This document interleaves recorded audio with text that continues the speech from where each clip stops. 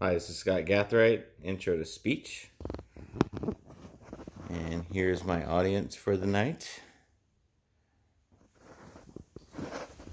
Here is my outline, and here are my citations.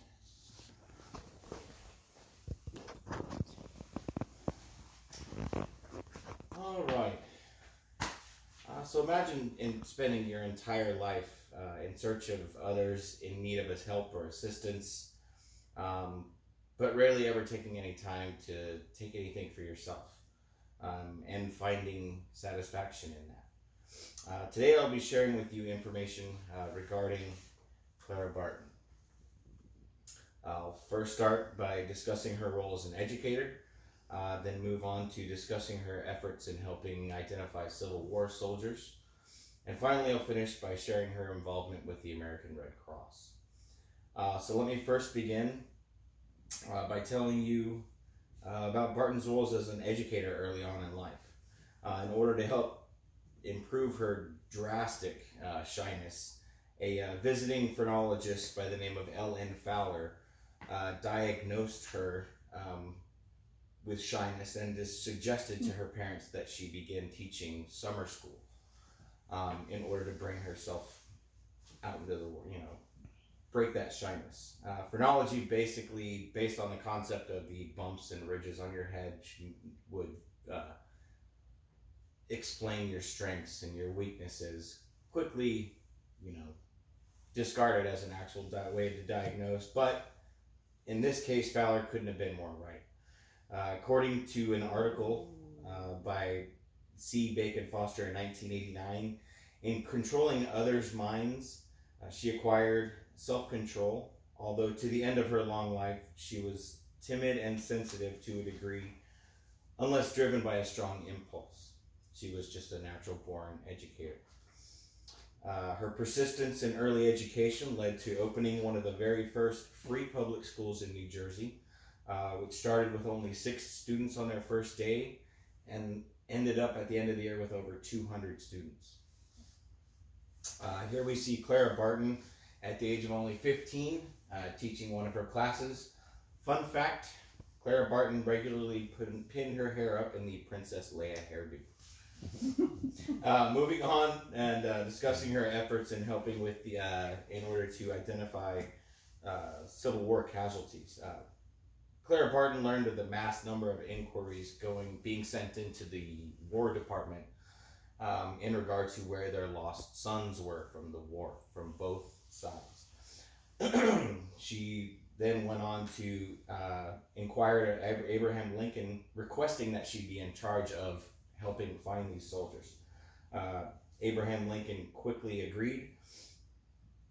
So she began her quest in identifying soldiers' remains at numerous battlefields all throughout the U.S.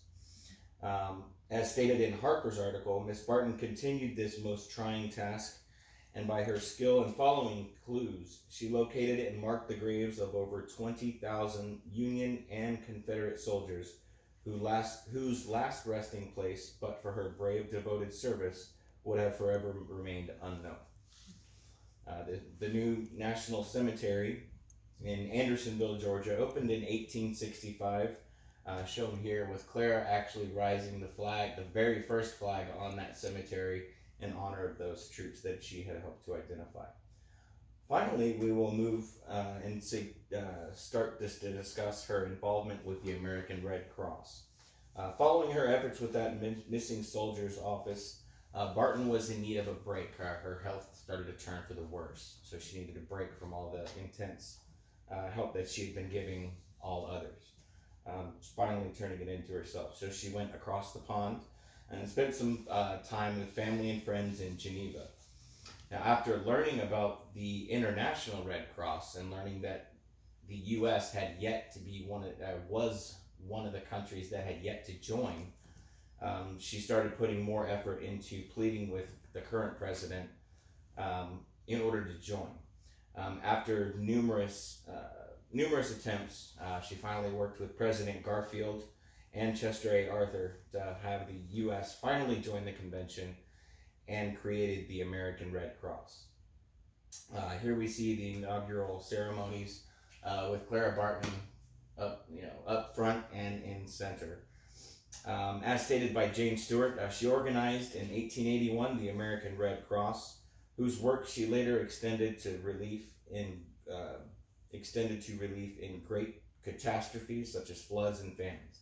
So basically, in other words, she was extending their relief not only in wartime efforts but in peacetime as well. So there we have. I've just shared with you several aspects of Clara Barton's life. Starting with information as early as an educator, moving on into her impact with identifying Civil War soldiers, and lastly, I gave you information about her American Red Cross involvement. Clara Barton's hard work and selfless dedication in helping those that were otherwise could not help themselves have made her an icon in the United States as well as the entire world.